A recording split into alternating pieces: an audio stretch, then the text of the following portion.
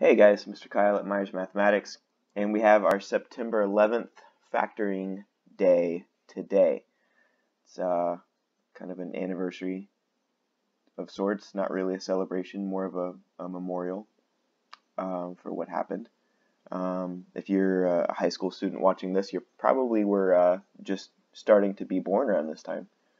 That's that long ago now. It seems like just yesterday. But without further ado, we have 3 videos today because it's an odd numbered day. So we have three videos, even though it looks like 2 over here. This is x squared plus 4x minus 5 and x squared minus 4x minus 5, and then x squared plus 4x minus 12. So let's just dive right in. We've got x squared plus 4x minus 5. So I need to not worry about the thing in front of x squared. There's nothing in front of there, right? There's an imaginary 1. Well, it's a real 1, but it's just not written. So I don't need to worry about factoring that in. All I need to do is find 2 things that multiply to give me 5, and they have to subtract to give me 4. They have to subtract because 5 is negative.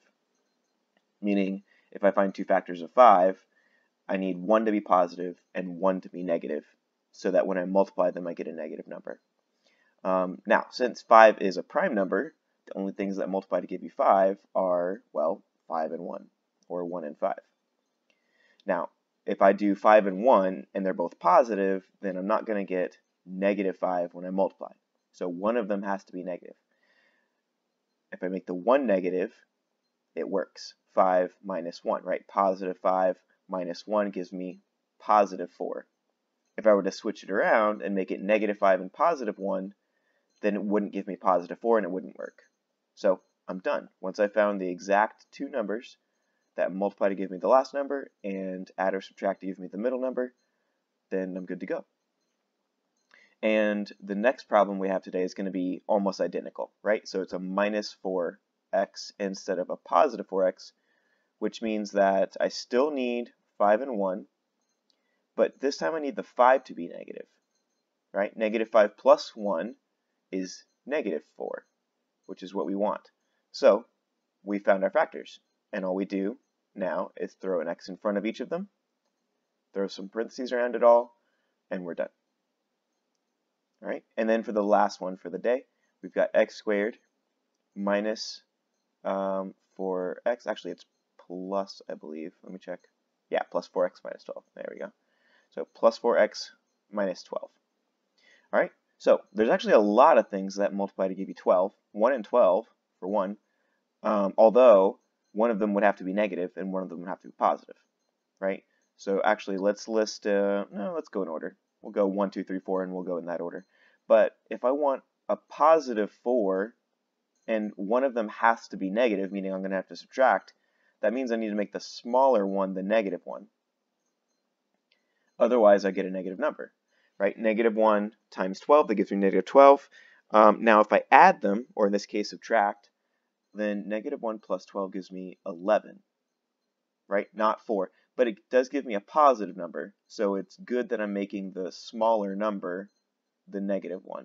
Because if I had made 12 negative and 1 positive, then it would have given me negative 11, right? And that would be even worse. But nonetheless, it doesn't work, so we keep going. 2 and 6 would be next. So I'm just going in order here.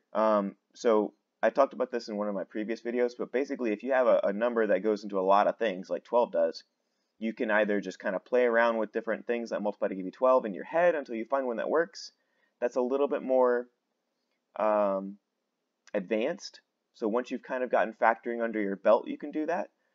So maybe that's you, maybe that's not, but I don't like to assume. So that's why I just go through each one. So I start with 1, and then I go to 2 if I can, and then 3, and then 4, and then 5, right? As long as it is a factor of that number. So 2 and 6, and then the last 2 factors would be 3 and 4, but we haven't checked 2 and 6 yet. If I make 2 negative and 6 positive, negative 2 plus 6 is positive 4. So it works. I don't even need to go to the next one. 12 does have another set of factors, 3 and 4, but it doesn't matter because I found the 2 that work. Right, so throw parentheses around it, put an x in front, and we're done. Right, and I haven't done this in a while, so let me go ahead and throw this in here. If I needed to check this, all I need to do is FOIL it out, right? FOIL, firsts times the outers times the inners times the lasts. And I don't want to make the video too long, so I'll probably do this tomorrow where we'll check the FOIL, check the factoring with a FOIL, because they're opposites. But that's it for today, and this has been Mr. Kyle.